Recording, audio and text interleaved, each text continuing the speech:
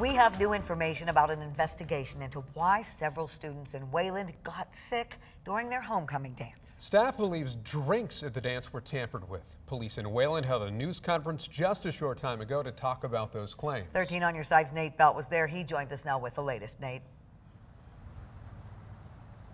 Hey guys, here at Wayland Union High School, that's where the homecoming dance happened on Saturday night. Now, what we told you last night was a few students were feeling sick at the dance and reported it to the staff there. Now, what we know today is there were two students that did have to seek medical attention afterwards, one of which Chief Mark Garnsey with the Wayland Police Department tells us had to be taken from the dance in an ambulance to the hospital, another seeking medical attention afterwards themselves. Now, at this time, what they say is about 5 students at their best count were reporting feeling sick after that dance on Saturday night.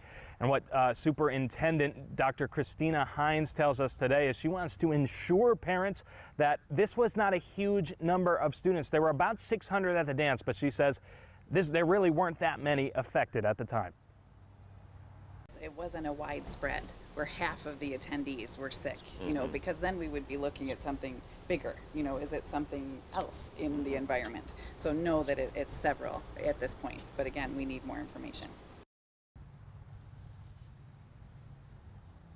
And what Chief Garnsey was unable to speculate on us today, were unable to tell us any symptoms that these students were experiencing. He says that is still part of the ongoing investigation. Now, again, they're also still unable to confirm what substance was put into these drinks or if any substance at all was put into the drinks. They are waiting, as part of that investigation, samples sent off to the state lab. They are waiting to get those results back. Now, they do hope that as many students as possible or any people with information come forward to aid this investigation. They are hoping to get results sooner rather than later, guys.